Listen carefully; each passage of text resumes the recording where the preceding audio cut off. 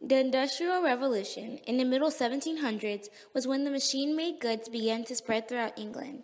Textiles were hand-woven and took a lot of time, but once the machines were brought to light, they were able to shorten the amount of time needed to complete this task and others. Reform timeline. In 1802, Health and Morals of Apprentices Act limited the workday of apprentices to 12 hours. 1819, Peel's Factory Act. Cotton mills cannot employ children under the age of 9. Workdays for children 9 through 16 years old limited to 12 hours. 1833 Factory Act. 1819 Act extended to all textile mills except silk and lace. Workdays for children 9 to 16 years old limited to 8 hours. 13 to 18 limited to 12 hours. Children under 13 must receive education for 2 hours per workday, paid for by the worker. 1842 Mines Act. Women, girls, and boys under the age of 10 prohibited from underground work. 1844 Factory Act for textile mills only. Workday for women and children aged 8 to 13 limited to 6.5 hours a day. Children must receive a minimum of 3 hours of education each day. Women forbidden to do night work and limited to 12 hours of work. 1847 Factory Act. Workday for women and children aged 13 to 18 limited to 10 hours per day or 58 hours per week. 1853. A series of acts had gradually extended the franchise in England during this period. These were passed by both parties and helped to strengthen support for the political system in Britain. The 1832 Reform Act had given the vote to the middle classes.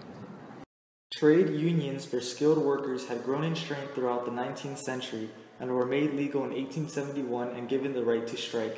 In 1875, they were permitted to peacefully picket their place of work when on strike. Unions for unskilled workers were slow to develop. Throughout the 1880s, there was a series of strikes by unskilled workers in an attempt to improve their conditions. The most famous of these were the Match Girls Strike of 1888 and the Dockers Strike of 1889, both of which were successful. However, the trade union movement suffered a severe setback with the Taft Vale case in 1901. A union was found to be financially liable for the losses that the Taft Vale Railway Company suffered during a strike. The conservative government took no action. The liberal government brought in the Trade Disputes Act, which declared that unions could not be sued for damages incurred during a strike. This reversed the Taft Vale judgment.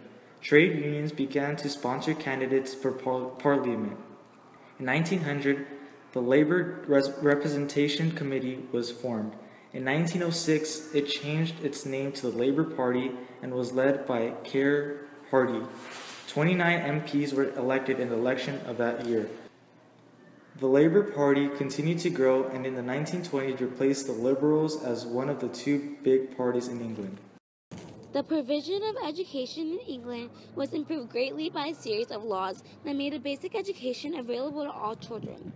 The 1870 Education Act, commonly named after its author, W.E. Forster, set up school districts. Local ratepayers were asked to build a primary school in an area where one did not already exist. Local board had the right to compel children to attend these schools and to charge a nominal fee. By 1874, over 5,000 new schools had been founded. In 1880, education became compulsory up to age 10, raised to 12 in 1899, and in 1891 was made free. However, the absence of real reform in the secondary sector meant that education in the 1900s was generally up to primary level. Britain lagged seriously behind Germany and France.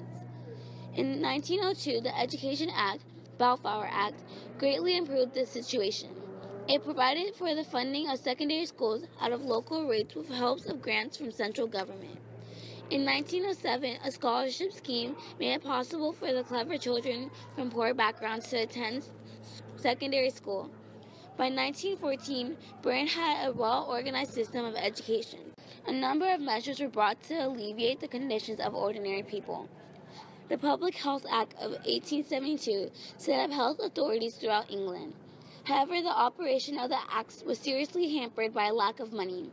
A future act in 1875 increased funding and greatly improved the situation. It also brought together a range of acts covering sewerage and drains, water supply, housing, and disease. Other legislation in this period includes the Artisans' Dwelling Act, 1875, which allowed for a large clearance of slums in England.